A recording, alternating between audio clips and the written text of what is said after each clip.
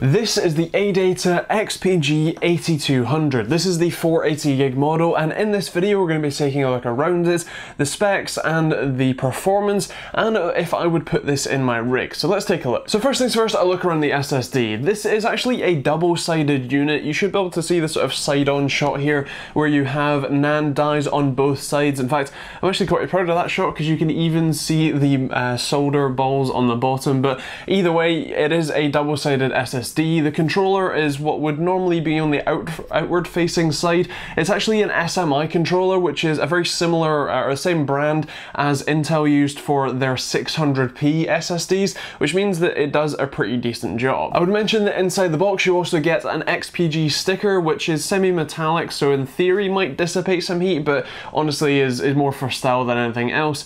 You can apply this to the controller side. I would make sure that you check which orientation the drive is going to sit in your PC though before you actually apply it, if you want those extra style points to actually, you know, turn it to be stylish.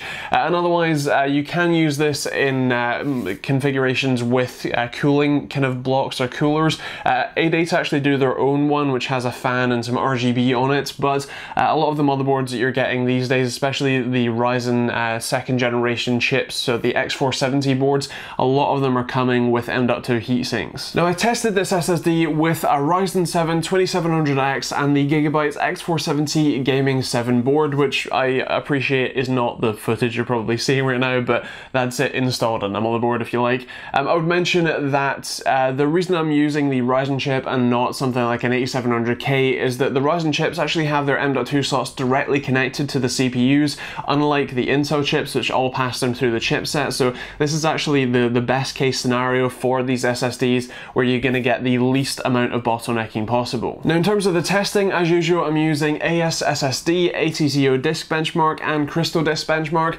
as well as my own sort of homebrew, basically having the GTA 5 game files on the drive and then copying it to itself or duplicating those files so that it tests read and write at the same time.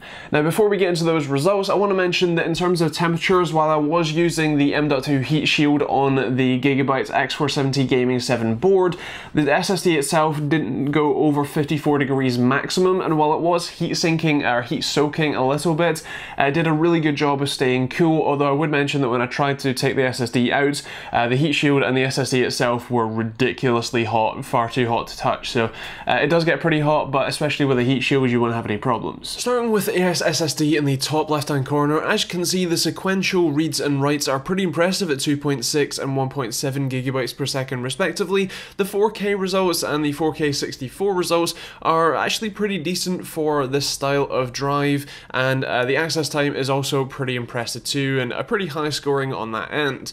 ATTO shows pretty consistent results, especially above that sort of 64 kilobyte range, all the way up to 64 megabytes with 1.7 gig writes and up to 3+ gigabytes reads, which is very impressive. And Crystal Disk Mark actually basically backs up all of these numbers with, again, really impressive over 3 gigabits per second and 1.7 for the writes, and again 4K and even 4K QDepth32 being still very impressive results. Taking a look in the bottom left hand corner, you can see the GTA copy is almost done doing its thing, and it's running at an average of about 750 megabytes per second. When I wasn't recording, it was running actually over 800 megabytes per second, so again this makes it really impressive, especially in what's essentially a torture test for both reads and writes. So as you saw, this is an impressive SSD in terms of its performance. You're looking at over 3 gigabytes a second with the reads and 1 to 2 gigabytes per second writes, which is really pretty impressive.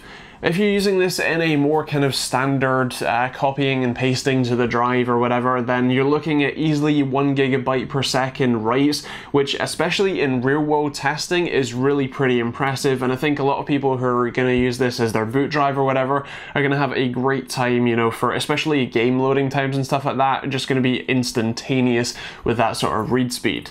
Of course, this is still an SSD, so it still is susceptible to wear, so I wouldn't necessarily recommend, say, leaving your your page file on here or a lot of other kind of, you know, regular writes to it, but you can do that if you fancy. Of course, you may just need to replace it in the near future. Now, the drive I'm testing here is a 480GB model. They do come in larger and smaller sizes, so whichever one you fancy picking up, feel free to take a look at the link in the description down below. That will take you to your hopefully local Amazon store and hopefully a little bit of a range of the different sizes available. Now, as I said, one of the questions I want to answer in this video is, would I put this in my rig? And I am very happy to say yes, I would.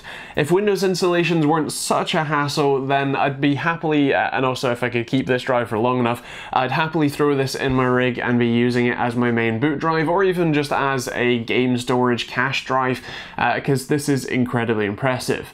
In terms of an award, it has to be a gold award. It's, as I said, incredibly impressive, and I highly recommend it in terms of a boot drive or just a drive for your PC.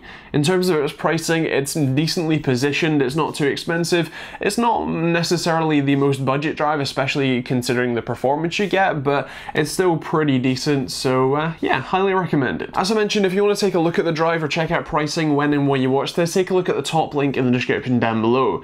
You can also support the channel and keep me making these videos on a Monday, Wednesday, Friday and Saturday basis by using the Patreon link to support me directly, or the Amazon and Overclockers UK affiliate links in the description down below. I'm really grateful when you do use them, so thank you very much. You can also check out the subscribe button if you're new to the channel and the bell icon for notifications. Some other videos over here for you, and yeah, thank you for watching. If you have any questions, feel free to let me know in the comments down below, and we'll see you all in the next video.